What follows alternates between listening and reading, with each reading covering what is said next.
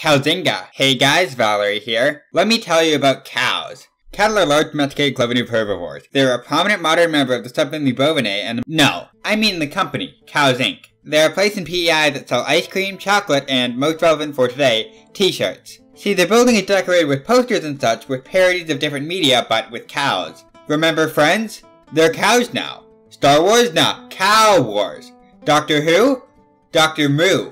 And they sell the designs on t-shirts. I originally had the idea to make a video or live stream where I rank the parodies on how cursed the image is and how good the pun is. Because trust me, a lot of the images were cursed. But you have to just trust me because the most cursed image that inspired the video in the first place is gone. In Christmas of 2012, I was gifted a shirt from cows.ca with a cow version of Phineas and Ferb. I found the design unsettling and so almost never wore the shirt, instead electing to stuff it in the back of my closet. I would eventually get rid of it on account of wearing it like twice in my entire life. But when I went on the Cow's website recently to find a picture of it, I found they no longer offer the shirt. Which honestly makes sense. Barring Dan Povenmire's TikTok, Phineas and Ferb is over, so of course they discontinued the parody shirt. So I googled the name of the shirt. Phinemoo and Herde. Yes, Herde, with that unnecessary silent E. I don't even know why they put them in there if they're not going to pronounce it.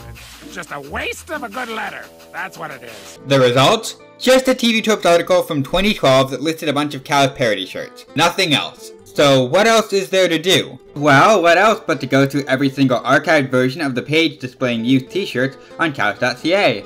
And did I find Phinemoo?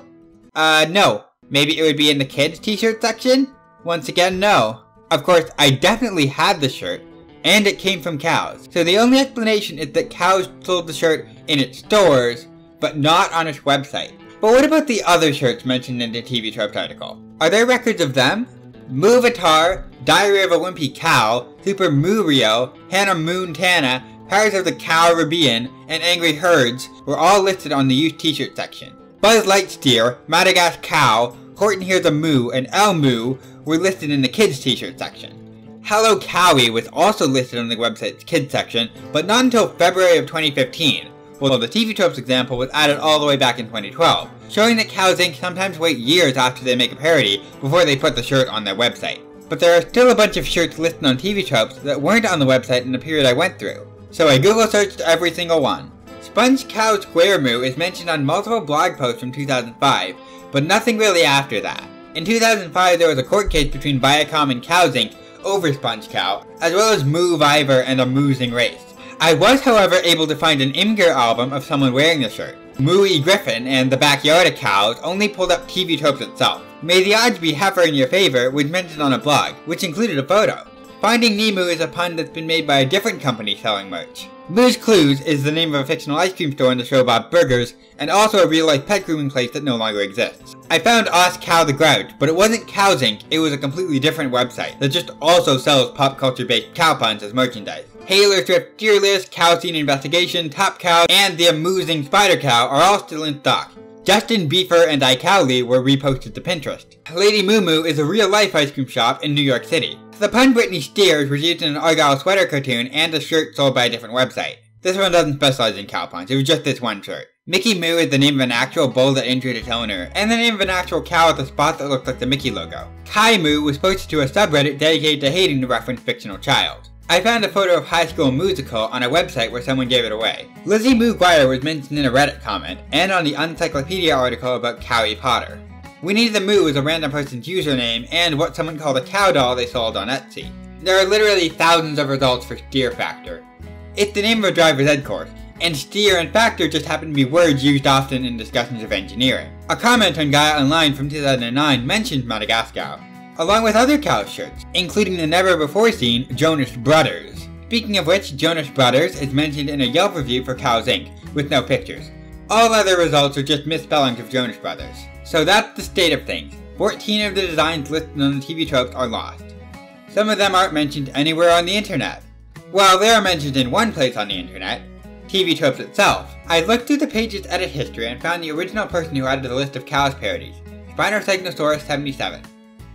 10 years ago. Thankfully, he was still active, and after I messaged him explaining my quest, he responded by posting an album with photos of most of the cows parodies mentioned, including Mooey Griffin, the Backyard of Cows, and of course, Phinemoo and Herde. The pictures were not of shirts, but rather posters from the Alberta location of Cows Inc. So now I can make the ranking I mentioned at the start of the video. Of course, if I ranked all the shirts, this video would be 20 minutes of me just going, yep, that's a cow. So here are some highlights, by which I mean lowlights. Hello from the other side. Good pun, but the image, why is her dress lopsided? Why is her left arm bent like that? Why does her lipstick go past her mouth? Why is this a shirt people can purchase? Couch's Corner. Great pun, however, hoof thumbs. Cowie Potter. Oh man, if only there was some cow-related word that sounded like Harry. Unfortunately, since there's no such word, we'll have to make our Harry Potter parody Cowie Potter. There's just no better option. Mooey Whatever. Mooey Christmas is a good pun. Mooey Whatever is not. Who says Merry Whatever? The more common generic holiday greeting is Happy Holidays. And they changed Christmas to whatever, but the art is still specifically Christmas. The Grinch stole Christmas, he didn't steal whatever. That's a Santa hat, not an insert name here hat. 50 Shades of Hay. This is a t-shirt. They made this with the expectation that someone out there will go out in public wearing a 50 Shades of Grey cow parody that looks like this. This. The Incowable Hulk. He is incowable. He cannot be cowed. He's just kind of a green gradient blob with little differentiation of body parts. Tim Holstein's Double Double. I know it's two cows, one which is front facing, but it really looks like this is one cow with a second head on its butt. Twitter. Follow Moo. Imagine a bird, but instead of feet it has an udder. Now please stop imagining that. And now, parodies that have never been seen before. Not really, but they were never on the website. Once again, big thanks to Spinosaurus77 for sending me these. Sponge Cow Square Moo. 2 puns and neither of them are puns. And then the art is this. Dairy tales do come true, and it's a picture of Shrek. Oh man, if only there was some famous line from Shrek that include the word fairy tales. Perhaps the opening line of an iconic song from the soundtrack used at the movie's finale. Unfortunately, there is no such line in Shrek, so the caption has to just be a phrase that has no connection to Shrek aside from the fact that it's technically a fairy tale movie. Mooey Griffin. Good pun, most cursed art. Why is he flesh-toned? Why is his tail flesh-toned? The Backyard of Cows. I was gonna say it had good art, but then I noticed the kangaroo kid had 4 ears. I'm wowie and I know it. What is this? I saw another version of this on the archives of the website with the text, I'm mooey and I know it. Why is it wowie in this version? And finally, the one that started it all, Phinemoo and Herde. Phinemoo is not a pun. Herde is kind of a pun, but why the extra E? Why do they have their udders out? Phinemoo's nose looks really bad. Also, both of his horns are on the same side of his head. Perry's nose. Now, you may think this is the end of the hunt. We found all the parodies, right? Not exactly.